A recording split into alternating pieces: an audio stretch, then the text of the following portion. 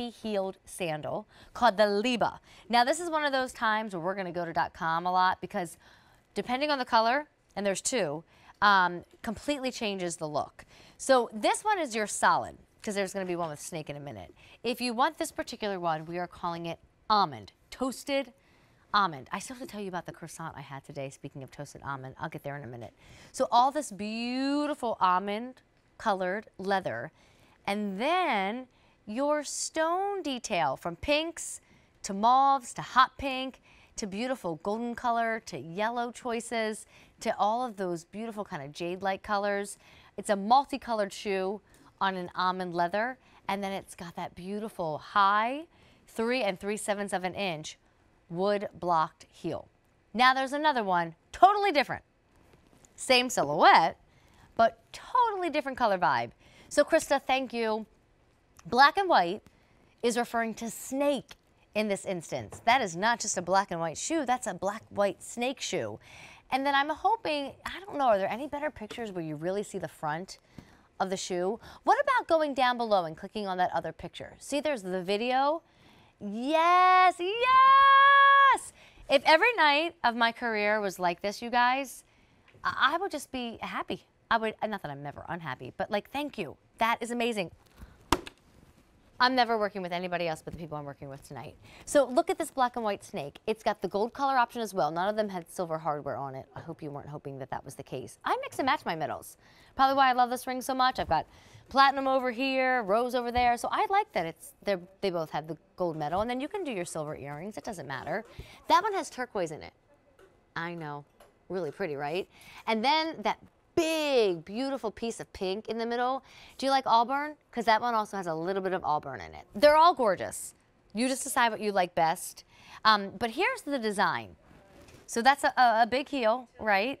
3 3/7. So I'm going to turn it over, sorry, so that you can see, oh, that's a chunkier heel. That's not your stiletto. And, you know, clearly we hosts have shared this and worn this style before, so don't look too much at the underneath. Yours will be never worn by any of us.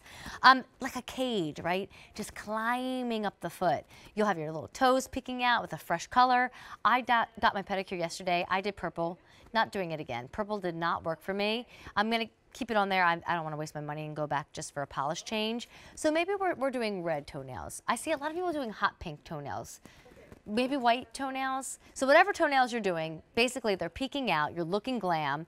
This is going to go around your ankle. You're going to adjust it the way you would adjust your belt. And then you've got this awesome shoe on that you got for $60 when it should have been $150. That's a good discount. That's the biggest savings in the show. It just dawned on me. That's $90 less than what we originally brought the shoe in for. There is nothing else in the show with a bigger discount than this shoe. Side stitch coming up, my pants. The side stitch shirt.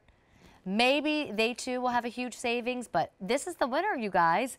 The biggest savings in the show. $12 easy pay, free shipping and handling. Back to .com we go, because it's not just about the almond leather from Louise at sea. It's about the black and white. That's that snake. You know what I would do with that? And again, I always say, let me go in one ear and out the other if you are not feeling my suggestions. Everybody's different.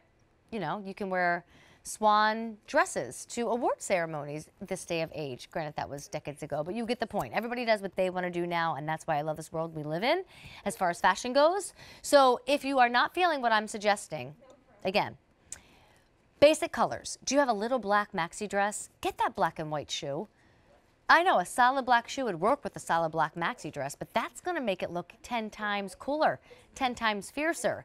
What about denim shorts? Kim Gravel, she did that denim Bermuda short a few weeks ago. Did you buy it? All right, fine. Did you buy a logo Bermuda short this year? An Isaac Mizrahi crop pant, capri pant, etc.?